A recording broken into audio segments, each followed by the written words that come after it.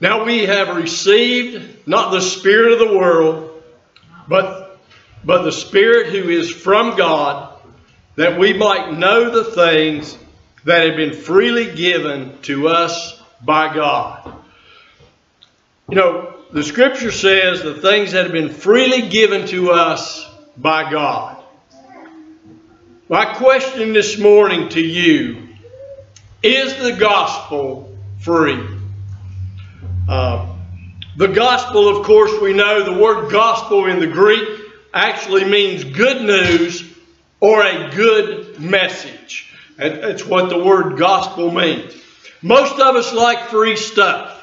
I mean, how many doesn't? You go to Sam's. How many Sam's shoppers do we have here? You go to Sam's, and what do they do on every corner there? They got a free sample of something there. We like free samples. We like it to be tax-free, gluten-free, 100% free. You know, we like all the free stuff. But is the gospel free? Is it really free?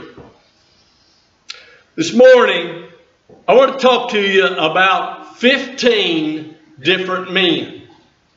We know there were 12 men that Jesus personally called to fulfill his mission here upon the earth. Now, Jesus came for two different purposes. One purpose was to die. He came to die. He came to give his life on Calvary's cross. That was the purpose for coming. The other purpose he came was to build a church. If you remember the story in Matthew chapter 16, Jesus is talking to the disciples, and he said, "Who do men say that I am?" And they gave him all kinds of answers. Some say Elijah, some say Jeremiah, some say a good prophet, a teacher. But they answered on and on and on. And Jesus patiently listened as they answered the question. And when they ran out of answers, Jesus said, "But who do you say that I am?" Now, we know Peter was one who, like many of us, oftentimes opened his mouth and inserted his foot. Amen. But this time, Peter gave an answer that was a divine revelation from God.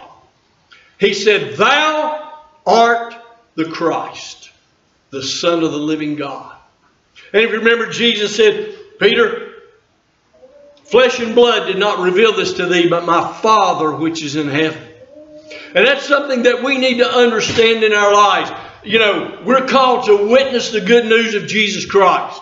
But we need to understand that no matter how hard we try, what we do, there's not a one of us here that can convince someone else that Jesus Christ is the Son of God. We can't do it. Amen. Only God can do that. When God reveals himself to that person. He went on to say, he said, "Peter, upon this rock," and a lot of people think he's talking about Peter. He wasn't talking about Peter. He was talking about the fact that he is the Christ.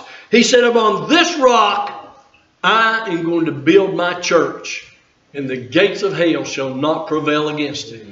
Jesus came to build a church. And that was one of the purposes of the calling of these 12 men, was that they might build this church that Jesus had come to build upon the earth.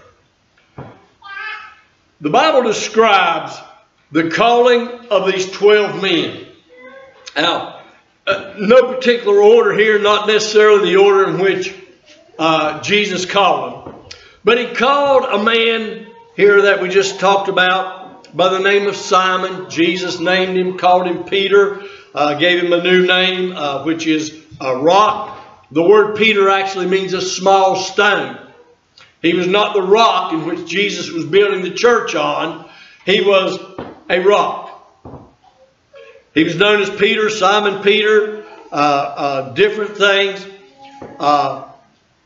He was one of the original disciples that were called, one of the first four probably anyway. And then there was Andrew, his brother. Now Andrew was an unusual man. He was a man of great stature, a man of integrity.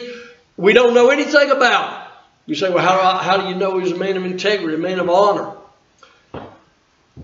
How would you like to go around all your life? This is Dane. He's Philip's brother. This is Andy. He's Steve's brother. Everywhere he went, there's Malcolm. He's Foley's brother.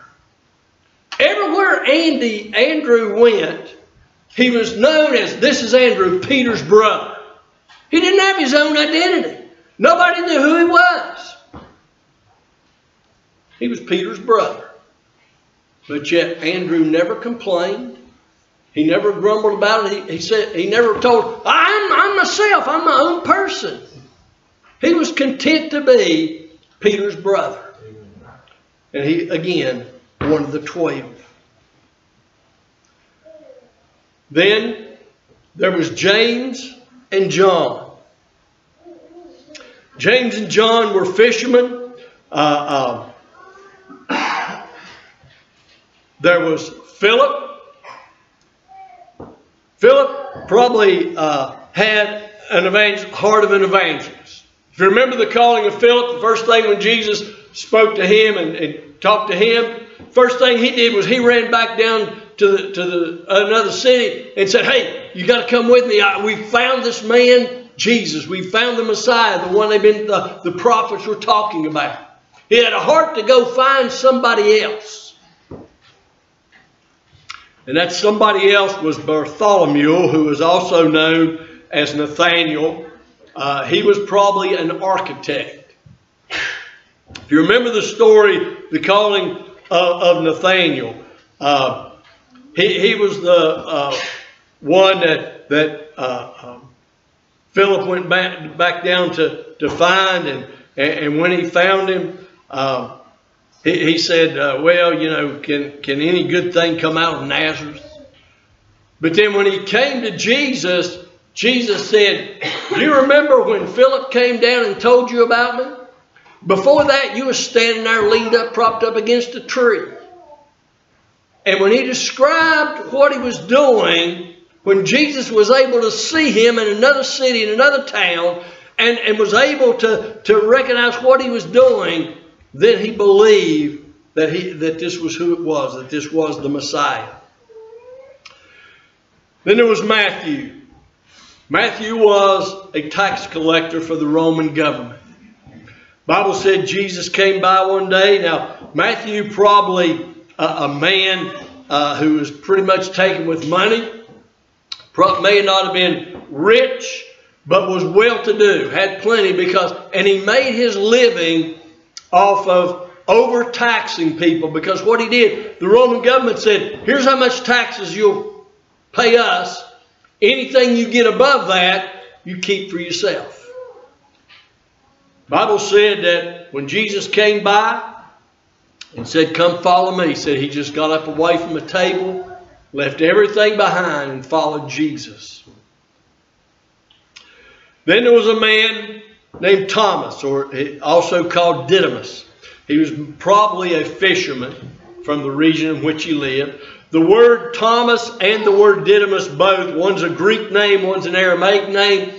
They both mean the twin. So most likely he had a twin brother or sister, but the Bible doesn't mention that. We often call Thomas the Doubting Thomas. Brother Andy brought out Wednesday night in the Bible study, they all doubted. We just call Thomas the Doubting Thomas. And then there was the one called James the Less, or James the son of Alphaeus. Now, possibly this could have been the brother of Jesus, because that son of Alphaeus is not a person, but it is a place in which he was from. Possibly the writer of the book of James. Then there was Simon the Zealot. The Zealot means he was part of a group of men who had a desire to overthrow the Roman government. And probably the reason that he followed Jesus is because he probably thought Jesus was going to set up an earthly kingdom here on the earth and was going to overthrow the Roman government and be in charge. His desire in life was to overthrow the government and take over. Probably a farmer. The next one that was called was Jude, also known as Thaddeus, also known as Judas. And again, a possible brother of the Lord Jesus Christ. Another disciple that very little is known about.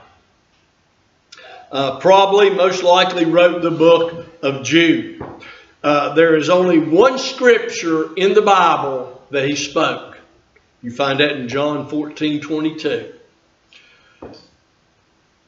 And then the last one, Judas Iscariot. The Bible said Judas was a thief. He betrayed Christ for 30 pieces of silver. He was the one that complained about the woman breaking the bottle of oil open and washing Jesus' feet with this expensive oil. He said, you know, we could have taken that money and given it to sold that oil and given it to the poor. Most likely, commentaries say that he wasn't willing to take that oil and sell it and give money to the poor, but it was just more money that he could steal out of the purse of the disciples. I've heard people say, you know, I won't be surprised when I get to heaven if Judas is there. I will be surprised if he's there. The Bible says that he regretted what he did. He betrayed Christ for 30 pieces of silver. Guilt came upon him. He went back. He tried to return the money. They wouldn't take it. He cast it down on the floor at their feet. And he went out and he hung himself.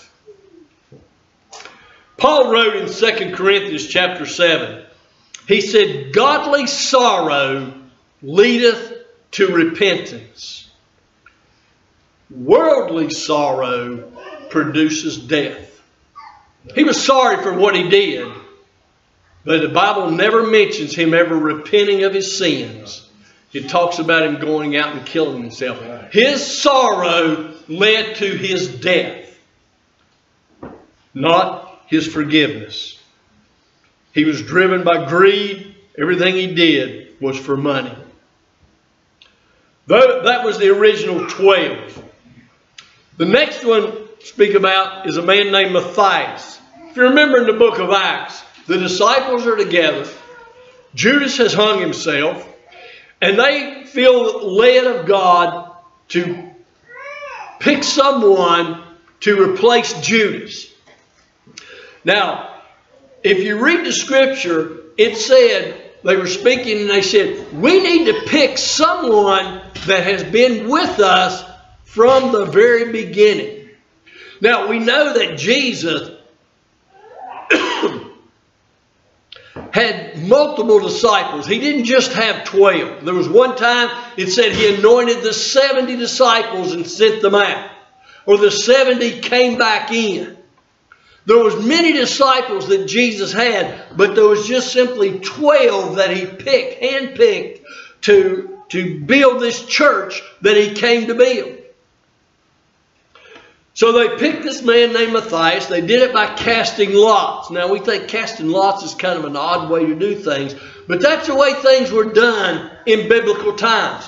But they cast lots to divide the promised land up among the tribes.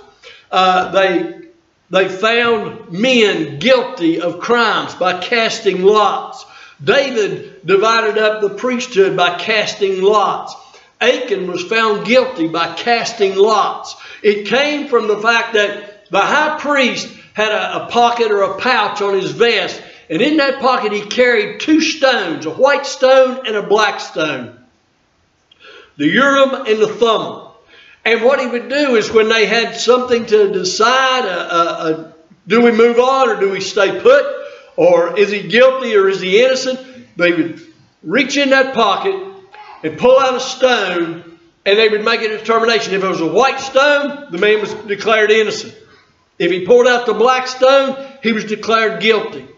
If he pulled out the white stone, they packed up the tents and they began to move. If he pulled out the black stone, they stayed in camp. So everything was done in the Old Testament by casting lots. This was not unusual. Then the next person is Saul of Tarsus. We know him more as the Apostle Paul. Paul had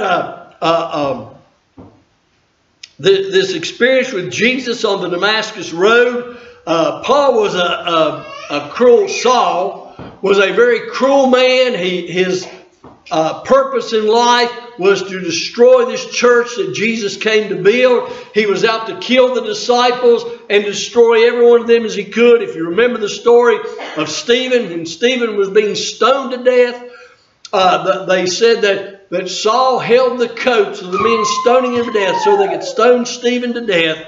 Stephen standing there before him said he saw the heavens split. He looked into the heavens and gazed above, and he saw Jesus sitting at the right hand side of the Father, and he said, "Into your hands I commend my spirit." And they stoned him to death, and Saul went away happy because another Christian had been killed. That's who he was, but that's not who he became, because he became a dedicated follower of the Lord Jesus Christ.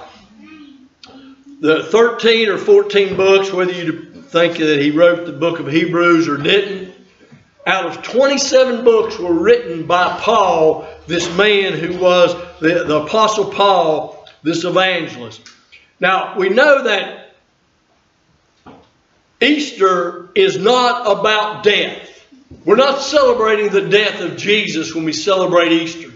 We're celebrating the resurrection. Amen. But I want to talk to you just a moment about death, because every one of these men gave their life. Andrew was crucified in a Greek city on an X-shaped cross. Bartholomew, or Nathaniel, had the skin ripped from his body while he was still alive. Now, they most likely did that just like they did Jesus. They took him and they chained him to a block, and they literally beat him with whips that had metal shards in the end of them, so that when they hit it across their back and it pulled across their back, it literally ripped the skin from their back. So he's skinned alive, and then he is beheaded in a place, modern day Turkey. Peter was crucified. But when they went to crucify Peter, he said, I'm not worthy to be crucified in the manner of my Lord and Savior Jesus Christ. So they hung him upside down on the cross, and they crucified him that way. He was probably, they say, probably crucified in what today would be considered the Vatican City. Jude, or Thaddeus, was shot to death by arrows in what is today Beirut. Thomas was on his knees in prayer at an altar and had a lance run through his back. Matthew was slain with a sword, beheaded, probably in Ethiopia. James the Less was murdered by an angry crowd. He was shoved off of the pinnacle of the temple, and he was beaten with a club and stoned to death. James, the brother of John, was killed with the sword, beheaded, most likely. Philip, matter of fact, James's death is the only death of the disciples that was recorded in the Bible. Philip was hung, and while he was being hanged, they threw stones at him. Simon the Zealot was, there's different stories about his death, but he was martyred. Some say he was crucified, some say he was beheaded, others say he was sawed in half. Matthias was beheaded. The Apostle Paul was martyred for the gospel's sake, most likely beheaded in Rome.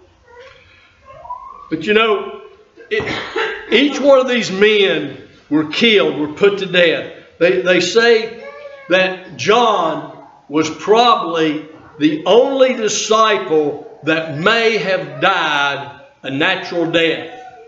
But if you remember the story of John, John was exiled to the Isle of Patmos. And what they did on the Isle of Patmos was they dipped the person down in hot oil to literally burn their bodies, all the way their entire bodies, so they would be scarred for life, just in case they ever escaped from the island, they would be identified. Other stories say they gouged out their eyes before they took them out and turned them loose on this island. But every one of these men gave their life for the gospel's sake. When Jesus gathered together, Brother Andy, I guess we ran out of time, or he focused more on the resurrection on Wednesday night. But we were in Mark chapter 16. And close to the end of the chapter, Jesus spoke to the disciples before he was ascended into heaven. And he said, go into the world and preach the gospel, the good news, to every living creature. And if you notice these men, they died in Greece, in Turkey, in Rome, in India, in Ethiopia, in Jerusalem, in Palestine. All these men died all over. They didn't huddle themselves together in Jerusalem and say, well, we need to have church service this morning, so we'll get together in private. So they went out into the world as they were commanded to do. Because he said in Acts 1:8, he said, you will receive power when the Holy Spirit has come upon you, and you shall be witnesses to me in Jerusalem and in Judea and in Samaria and to the ends of the earth. And these men gave their lives carrying out that mission that God had sent them to do. Go ye into the world and preach the gospel. Not only did these 13 men give their lives, but we know that Jesus Christ gave his life as well. Jesus came to die. Salvation cost Jesus Christ his life. You and I cannot be saved except Jesus died on the cross, except Jesus shed his blood. Paul wrote in the book of Philippians, and being found in the appearance of a man. Don't mistake anything about Jesus' death. It was painful. It was painful for Jesus. Jesus, when he went to the cross, he went to the cross as a man. Found in the appearance as a man. He humbled himself and he became obedient to the point of death, even the death of the cross. He gave his life. Jesus' purpose in life. He came. And Jesus said in John chapter 10, he talks about being the good shepherd and giving his life. And he said, I lay down my life for the sheep. He said, no man takes my life from me, but I lay it down to myself. I have the power to lay it down, and I have the power to take it back up again. You know the story Brother Andy shared with us Wednesday night. Jesus died on the cross. They came by, they broke the bones of the two thieves, their legs, so they couldn't support themselves, so they would have to die sooner. But when they came by Jesus, he was already dead. They thrust the spear into his side and said blood and water spilled out. They took him down off the cross. They took him to a borrowed tomb. They somewhat prepared the body. They rolled the stone in front of the tomb so that there was no way that they could get the stone rolled away and steal the body and say he came back to life. But when the ladies got there to properly prepare the body for burial and death, the stone was rolled away and the tomb was empty. That's what we celebrate today, the resurrection. The Bible says that he arose from the grave. He is alive today. The Bible says He is sitting down at the right-hand side of the Father, interceding for you and I. That's where He is at today, and that's what we celebrate today. Again, I ask you, is this salvation that we enjoy? Is this salvation that we have been allowed to be partakers of? Is it a free gift? It was given freely. There's no question about that. We can't earn it. We can't work for it. We can't buy it. But was it free? My opinion, it was not free. It was freely given. But it cost men their lives. It cost Jesus Christ His life on the cross of Calvary. It cost 13 men their lives, getting that word out, getting the message, getting that good news, that gospel out to the people. It's good news. They went out to share it with others. Ephesians says Christ also suffered once for sin, the righteous for the unrighteous, that He might bring us to God, being put to death in the flesh and made alive in the Spirit. Jesus had to be put to death. It cost Him His life so that you and I could have life. And as I said, the Bible says now He is set down at the right-hand side of God the Father, interceding for you and I. Jesus Christ is very much alive today. Each one of us can be alive as well, only in Him and through Him. Paul said in Galatians 2:20, he said, I'm crucified with Christ.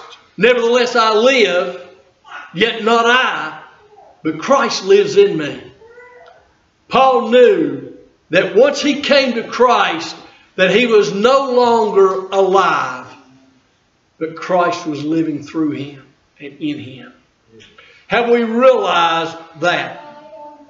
Have we realized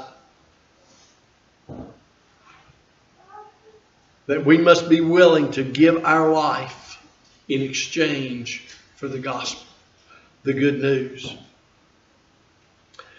In Revelations 3:20, Jesus said, Behold, I stand at the door and knock. If any man hear my voice and open, I'll come in and sup with him and he with me. And to him that overcometh will I grant the right to sit in my Father's kingdom, as He has granted that right unto me. 12 men were originally called. Now, Judas may have been called for a purpose. Jesus knew in the beginning that Judas would not give his heart and life to Him. He knew that he would betray. Judas just couldn't overcome the things of the world, the greed that had him, that held him bound. We need to look at our lives. What is it that holds us bound today, that we refuse to let go, that we might be overcomers and overcome the things of the world? The Bible said when He called Peter and Andrew, it said they left their nets and followed Him. Matthew followed Him. He walked away from the table. Every one of the disciples, they left their life behind and followed Jesus. Are we willing to leave our lives behind and follow Jesus? That's what is required of each one of us. We must be willing to die to self and to sin to live again. Jesus is very much alive today, sitting at the right-hand side of the Father, interceding for you and I. The grave couldn't hold Him. Death couldn't keep Him. Are you living for Him today? Let's pray. Father, we do thank you this morning for the privilege and honor to come and to share your word. And Father, we realize that there have been many lies that have been given